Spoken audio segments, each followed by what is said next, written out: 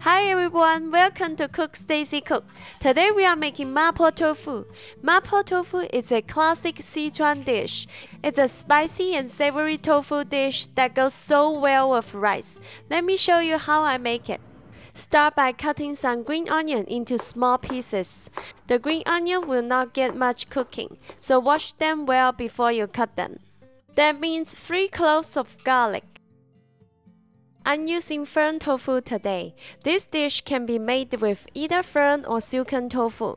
If you have never made this dish before, I recommend you start with fern tofu. Cut the tofu into cubes.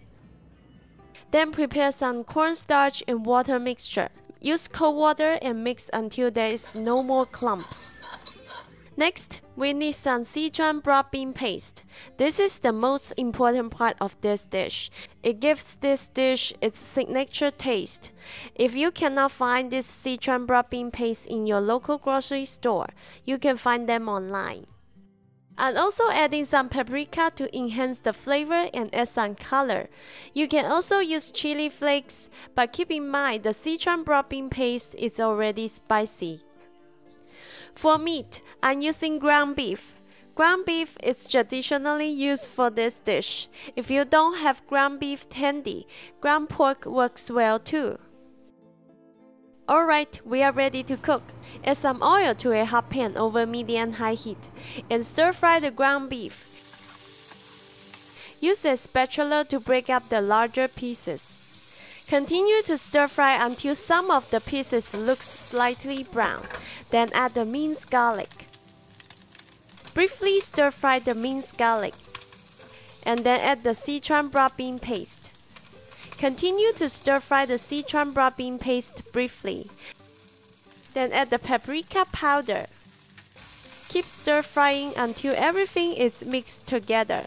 Then add some hot water.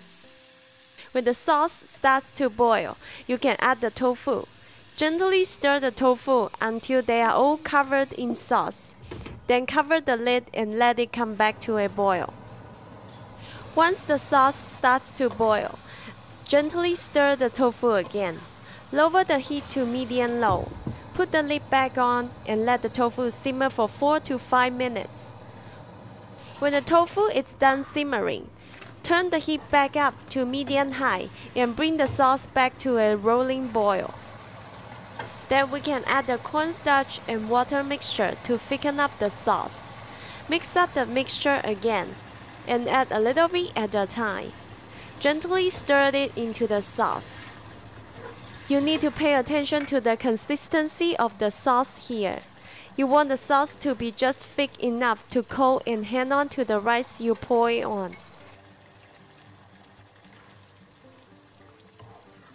When the sauce reaches the right consistency, turn off the heat and add the green onion.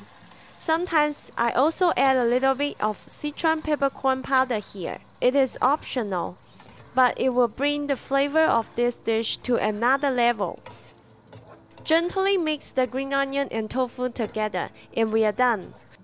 Look at this tofu. It's spicy, savory, soft, and it goes so well with rice. I hope you like our video today. If you find this video useful, please share it with your friends and family. Let me know how you like this video in the comments. Thank you for watching and see you next time.